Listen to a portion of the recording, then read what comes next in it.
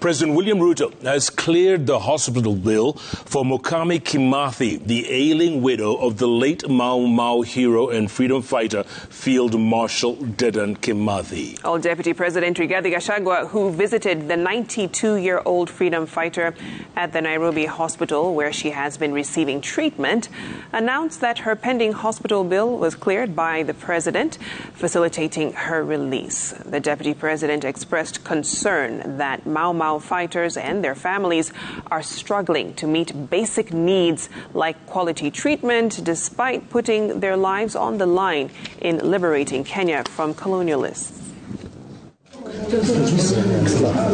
We are so happy that she's well now and ready to go home. She had a bill of almost 1.3 million that has been cleared by the president, and she should be on her way back home.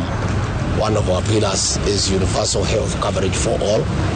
We have made changes in the National Hospital Insurance Fund with a view of introducing a scheme where every Kenyan is covered, so that such situations that we are having here today with Mukami Kimathi should not happen anywhere else in the Republic. So that is something we are working on, to come up with a medical scheme where every Kenyan can be assisted by government, and they are covered by that insurance fund, so that when they get into such challenges, the insurance scheme is able to deal with